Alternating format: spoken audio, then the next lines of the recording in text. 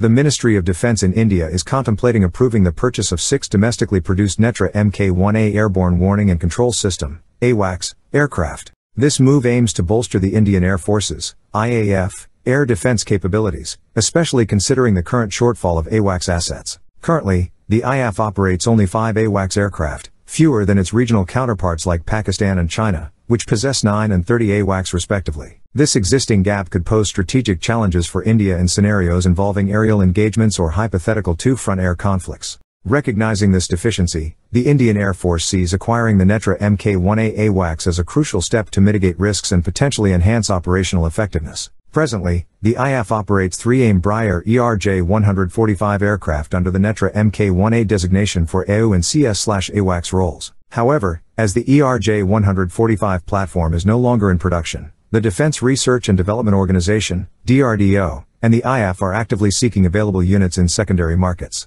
Additionally, there is a proposal from Embraer to use Praetor 600 aircraft for similar surveillance roles. The ERJ-145 has a proven track record spanning over 2 decades across various airlines worldwide, making it a reliable aircraft in diverse operational environments. With dimensions of 29.87 meters in length, 20.04 meters in wingspan, and 6.76 meters in height, powered by 2 A3007A1E engines, the aircraft exhibits impressive performance metrics. It has a takeoff thrust of 39.67 kilonewtons or 8,917 pounds force, a maximum takeoff weight of 22,000 kilograms, a maximum landing weight of 19,300 kilograms, and a maximum payload capacity of 5,786 kilograms. Performance-wise, the ERJ-145 achieves a maximum cruise speed of Mach 0.78 and requires a takeoff field length of 2,270 meters, with a landing field length of 1,400 meters. With a service ceiling of 37,000 feet and a range of 2,873 kilometers, the aircraft offers extensive operational coverage for various missions and tasks.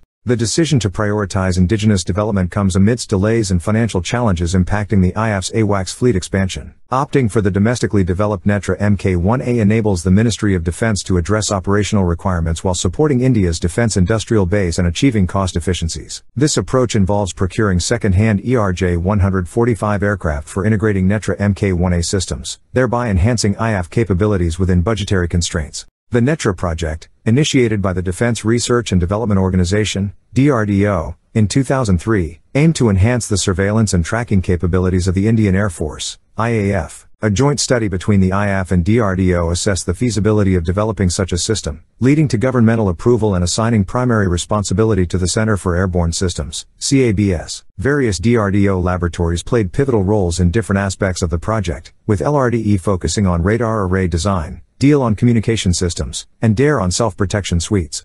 Private sector firms and institutions like the National Aerospace Laboratories, NAL, contributed expertise in aerodynamics and flight modeling. Central to the DRDO AU and CS design is the Active Antenna Array Unit, AAAU, featuring 2 radiating planar arrays assembled back-to-back atop the fuselage to provide 240 degrees coverage. The system is engineered to house various components within minimal dimensions while optimizing mass properties. The AAU incorporates Indian Design Transmit-Receive Modules, TRMMs, for efficient radar operation. In addition to radar capabilities, the AU and CS boasts mission functionalities including identification friend or foe, IFF, electronic and communication support measures, and data links for networking with fighters and ground-based control systems. Equipped with a self-defense suite, air-to-air refueling system, and comprehensive communication capabilities, the aircraft facilitates effective coordination in operational scenarios.